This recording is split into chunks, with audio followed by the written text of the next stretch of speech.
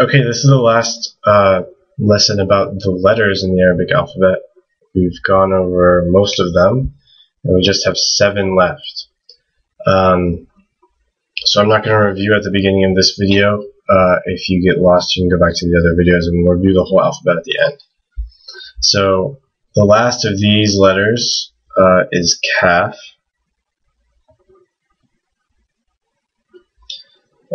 This is the same as a K sound. It's not a Qaf, but just a K sound. So Ka, Ki, Ku, all of that is Kaf. When you write it, in the beginning it looks like this. In the middle it looks the same. And at the end it looks like this. Now this is a little symbol that you're going to learn later called a Hamza. And this is actually not a Hamza. This is just a little squiggle that they put in the K. So this mark actually doesn't really mean anything. It's just part of the letter. So just keep that in mind. The next letter, all of the letters that we're actually learning in this lesson are actually really easy to pronounce, so it should be really quick. The next letter is Lam. And this makes an L sound. It actually looks like an L, but backwards. So that's at the beginning, it's in the middle, at the end. So la, la, la. And also, just for further notice, whenever you see al at the beginning of a word, this means the.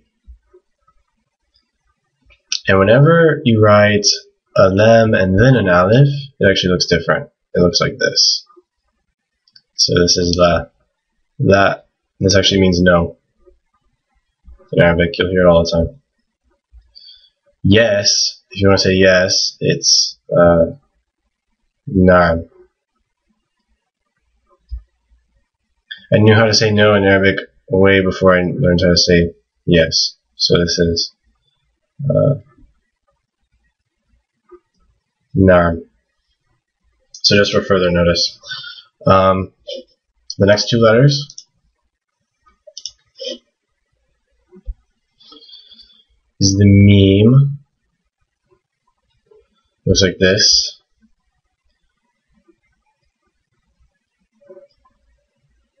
When you write it, at the beginning it looks like this, the middle goes under, at the end it goes like that. The Meem is never above the line. If it was above the line, it would look too much like a fa. So just put it below or in the middle, and you should be good. So this is ma, ma, ma. An example of a word is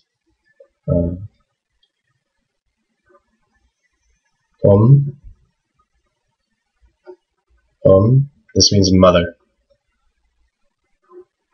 The next letter is Noon.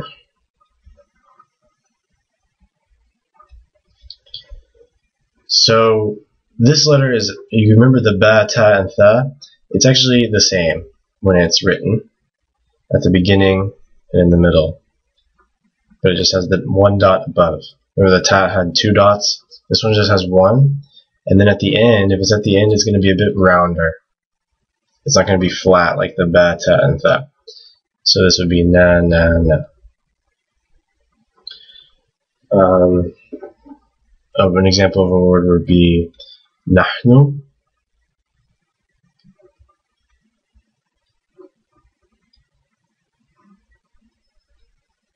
This means, let's see,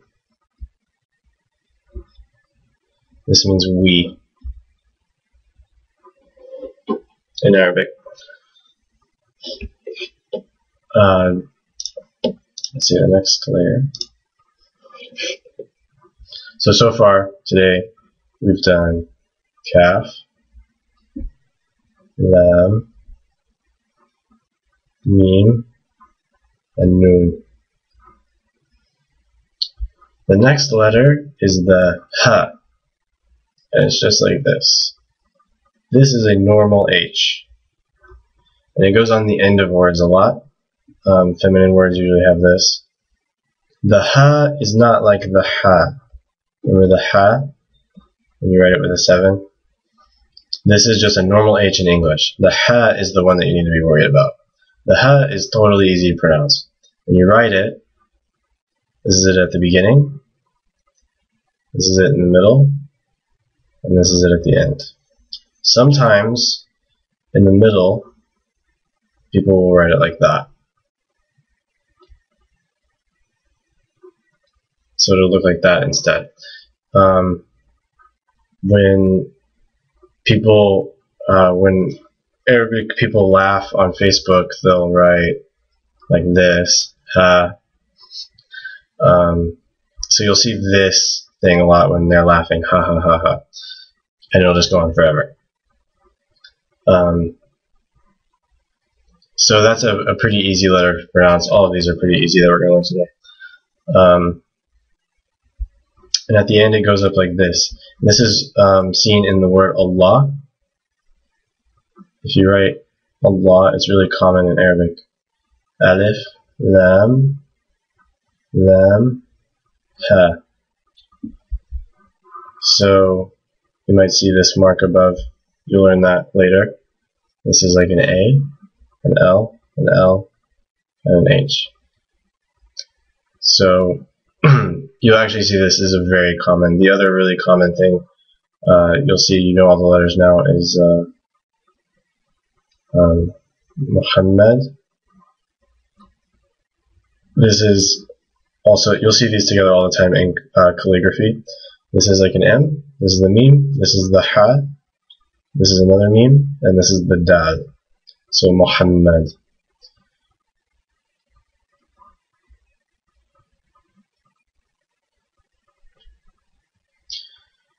So if you wanted to write Muhammad Ali, it would be this.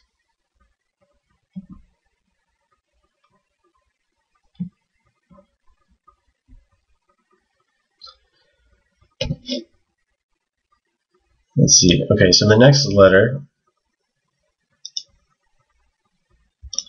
is another letter that doesn't connect. And this is the wow. Wow. It is a W sound or an oo sound. So it's oo or wa. It just depends on where it is in the word. If the letter before it has this mark, then it's going to make it longer. So this is like a little U. And if the little U is there, this is going to make it a longer U. So this would be like boo. But if it's just by itself, wa, you see this a lot, especially when you're reading Quran. This just means and, usually. Sometimes it means like you're swearing an oath, like wallahi. People say that a lot. Wallahi means by God, like I swear by God. The final letter of the Arabic alphabet, and we're going to do one kind of letter after this, is the ya.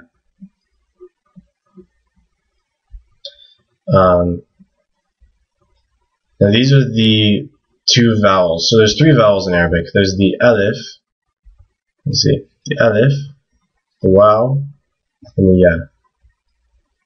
These are the three vowels in Arabic. I'll probably cover them more in another session. The ya is written just like the ba ta tha, but at the end it's like this. It's all curvy. And sometimes if it's at the end of the word, so if you see this shape, sometimes people won't leave the dots because it's obvious it's a ya because it doesn't look like anything else. But if it's in the middle of a word or at the beginning, you're going to see the two dots that signify the ya. And this is just like a Y, so this would be ya, ya, ya. Ya, ya, ya. An example would be just the word ya, which means like, hey you, oh you. Like ya Allah. You can say ya Allah like wallahi. Ya Allah means oh Allah, oh God, you know, and then you ask for something after that. So let's go over all the letters that we've learned. There might be alphabet songs on YouTube that you might want to look at. I don't know any, but that might be useful. The problem is sometimes they sing it out of order, or they have a different order for the alphabet. So alif, ba, ta, tha, jim, ha, kha, dal, val, ra, zay, sin, sheen,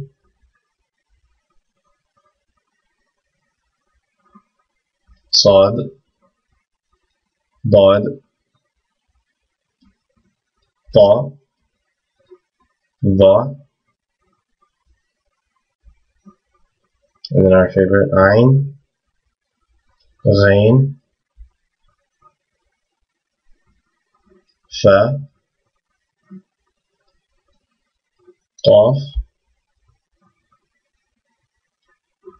Kaf, Lam, Meem, Noon, Ha, Wow, and Ya. That is the Arabic alphabet. So if you know all these by heart, reading will come really easily. I didn't learn how to connect the letters until way after I had actually learned the alphabet. Go back in these videos and review how to connect the actual letters. That's why I did it on each letter, so you can see. So when you're reading, you can actually know at the end of the word that that's an ayin, not a ha. There's one other thing I'd like to go over before this lesson is over. There's one more letter that's kind of a letter, but it's kind of not a letter. This is called the Hamza. And it's a mix between a vowel mark and an actual letter. So the Hamza by itself is something called a glottal stop.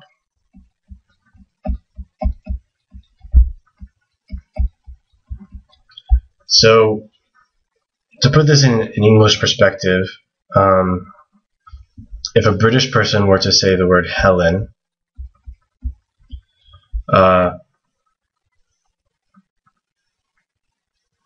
maybe not Helen. Let's see, Carter.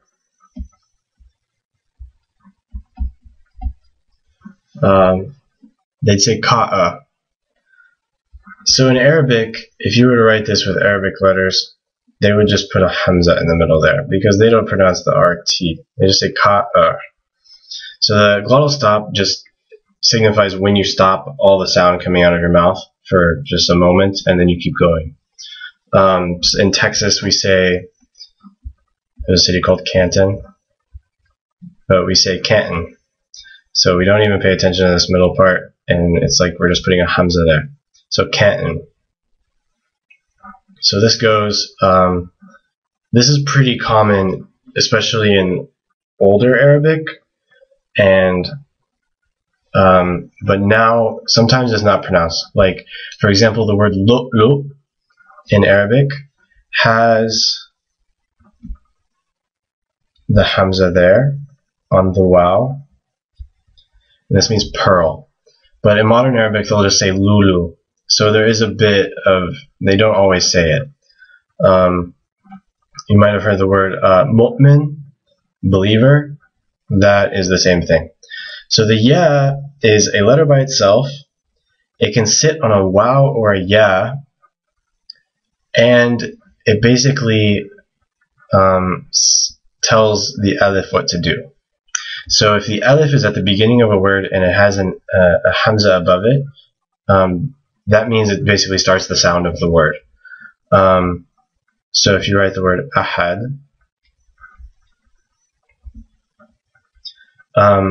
the alif would be nothing here without the hamza. So the hamza is really important that it's there. The alif by itself, the only time it doesn't have the hamza is if it elongates an a sound. So I'll go over this in a future video.